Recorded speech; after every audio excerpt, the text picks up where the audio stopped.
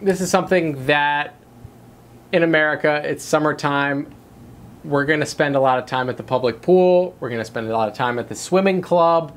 But what you probably didn't know is what really goes on when someone pees in the pool. Now, I think we can all agree that urinating in a public pool is gross. I think we're all on the same page about that. I think not everyone start with the counter opinion on that. Not everyone agrees that it's gross. People, it's frowned upon. They realize that, but clearly not everyone thinks it's gross if this many people are doing it. 100%. That's a fair point. Okay. I mean, okay.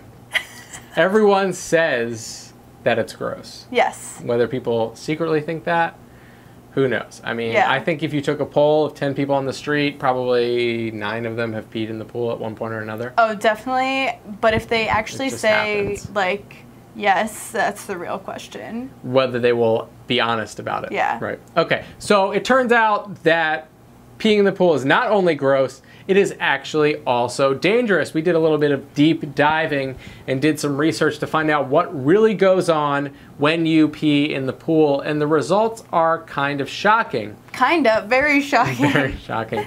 Okay, so in America, generally we use chlorine to clean our pools. There are a lot of bacteria and diseases that like to live in still stagnant bodies of water, E. coli, all kinds of other bad stuff.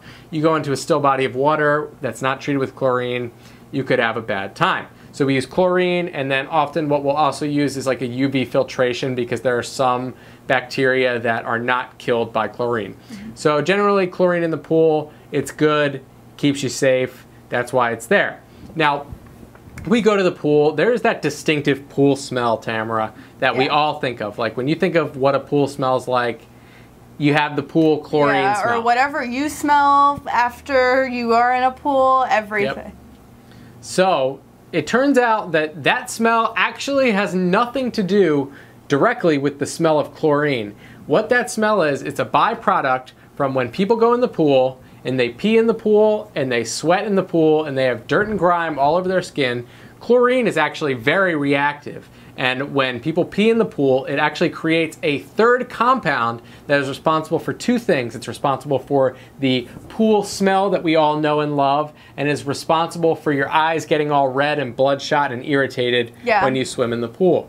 Which is absolutely disgusting. Yeah. The fact that basically every pool smells like that. Every single pool smells like that. I have never encountered a pool where it doesn't smell like that. I have never encountered a pool where if I open my eyes do not turn red. And that is terrifying that you're opening your eyes and the compound that is created because people's body leave excretions. Yeah, so the report actually also said that in a public swimming pool, there's about 100 milliliters of urine per person in the pool at any given time that you're swimming in. Another thing that I read about during this was that asthma can be another onset reaction to being exposed to this byproduct. And that's kind of more of a long-term thing, and that can be issues for people that are swimmers and they spend a lot of time in the pool. And so you always have to keep in mind what could be causing your issue, like your red eyes or asthma. And what's really interesting about this, and what's, I mean, we were more interested in like why you shouldn't be in the pool, but a really interesting other thing was related to this chemical byproduct thing. So obviously the peeing in the pool causes it, but the dirt and sweat and crap that you have on your skin, sunscreen also can cause it.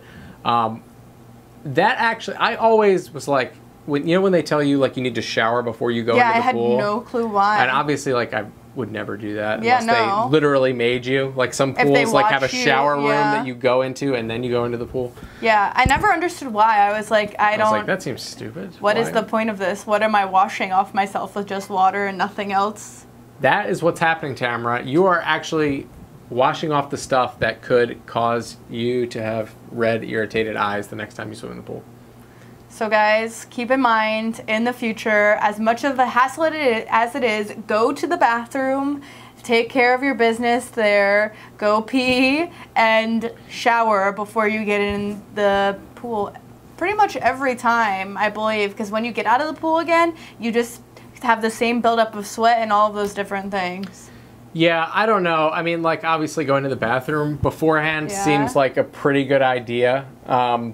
But, oh, showering before you swim in the pool, that is just painful. I mean, I've never wanted to do that. I've never wanted to do that either. I think it's weird. Especially if it's like, I don't know, if it's hot out and you're stuff. like, you have to like put your stuff down, then you have to go back, and all you want to do is go in the water. They need to figure out something better for that. Yeah, they need. Maybe they need like a pre-cleansing pool. So like you go into one pool when you get to the pool and you dip in there with the chlorine, but it's a normal pool, and get all the crap off your body. You can pee in there too if you need to. You can pee in there too. Then you go into the real pool no one that would doesn't go in smell there because bad. it would be like, that's the pee pool. That's the pee baby pool. That's why those baby pools are always so gross. Ew, baby pools are actually the most disgusting thing. We need to do a story on that. That's just the baby pool. An expose on how dirty baby pools actually are. Where you're putting the baby, that is the most likely to actually get hurt from any of those byproducts. Yeah, it's pretty bad. All right, folks. Let us know what you think in the comments below. Don't forget to subscribe.